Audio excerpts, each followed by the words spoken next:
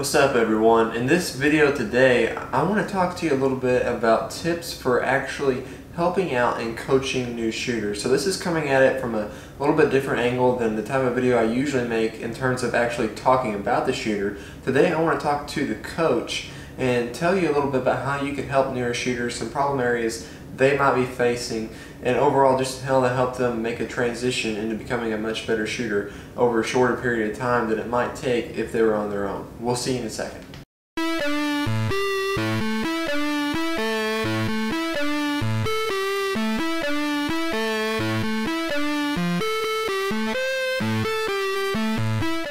Alright, so we're transitioning to the end of an ATA year. It's already August, the grand's going on right now. It's getting ready to be wrapping up here before much longer, and before you know it, September will be rolling around, and that means the start of a new ATA season. So I feel like this is a time where a lot of people are maybe starting to shoot. The youth programs are going to be starting up in the late to early winter, so maybe some of the new shooters are going to be going out there to try it for the first time. Maybe some really young kids are getting their first guns and stuff, and I want to talk to those of you that maybe have the opportunity to help out new shooters, and stay tuned if you are an actual shooter, because I think that you'll benefit from this information of me telling a coach or someone that is in a position to help a new shooter.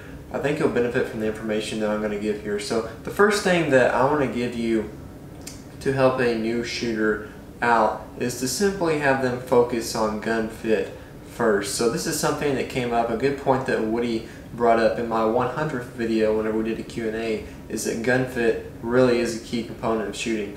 And that is so true, guys. I mean, gun fit is huge. So if you can help a new shooter learn how to fit their gun and really fit it to them and work through them on that process, then that's going to be a huge benefit to them, because they're not going to have to deal with the cheek slap issues, the recoil issues, the gun going into their shoulder wrong. That's going to be a huge benefit to them.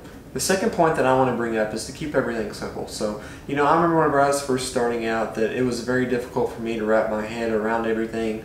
I felt like everything was going fast whenever I was on the line, and even though I was having a ton of fun and really working hard at it, sometimes it was difficult to grasp everything that was going on. So if you can keep things simple, really try to break down, don't overestimate what somebody knows. So for example, they may not know what the pocket of their shoulder is, how to put it into the gun. They may not know how to keep their hand on the gun. They may not know how to look at the target the right way. So if you can talk about these simple things, these basics of the game, I mean, my goodness, even myself sometimes, I still go over them. I've been shooting for several years now, and I know some of the older shooters, they'll go back over them because they've been shooting for 40 plus years. So it's important for all of us to go over these things, but whenever you're really new, it becomes really vital to understand, to wrap your mind around all of these concepts, because they're so key to the game. I remember when I first started shooting that my shoulder was literally black and blue whenever I got through, because I didn't know where to put the gun at on my shoulder to protect it.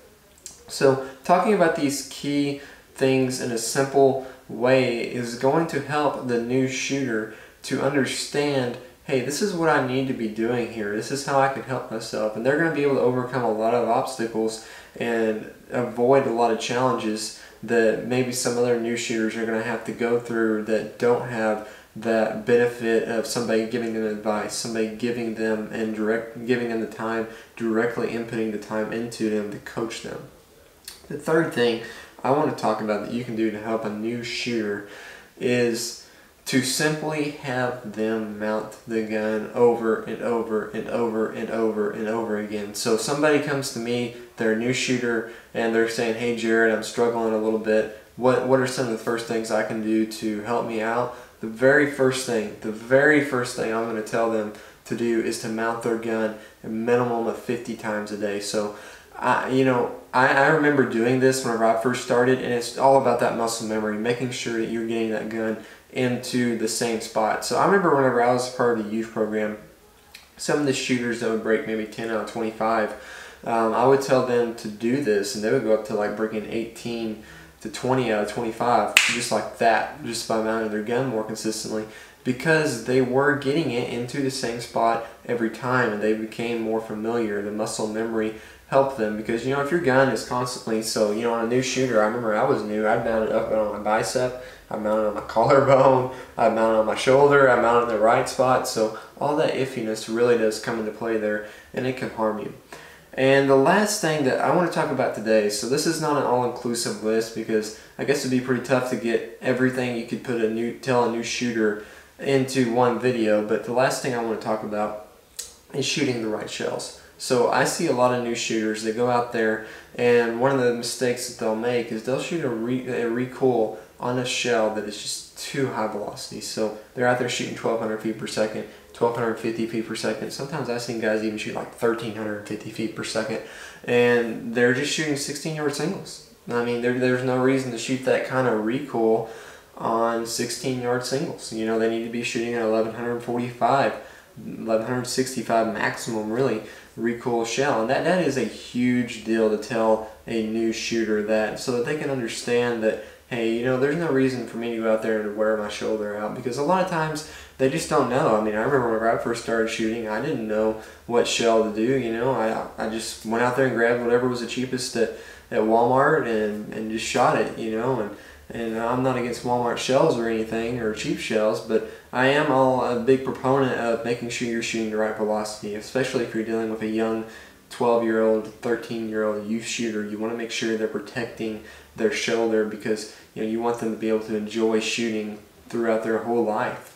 If it's something that they truly love and want to do that long, you want them to be able to enjoy it, physically have that ability for as long as they want to do that. So these are some thoughts of mine on, if you're a coach or someone in a position to help a new shooter, these are some things that you can tell them. Maybe you're a new shooter watching this video. If so, either way, I hope this helps you out. If you're a coach or you're a new shooter, I hope you benefit from these tips that I've given you. These are things that, you know, I remember looking back on it, and I think these are some things that I would have benefited from somebody telling me whenever I was first starting shooting. So thank you guys so much for watching today. I really appreciate it. You can subscribe to my channel here. You can also check out a couple more videos here. Thanks for watching. I really appreciate it, and we'll see you guys in the next video. Have a great rest of your day.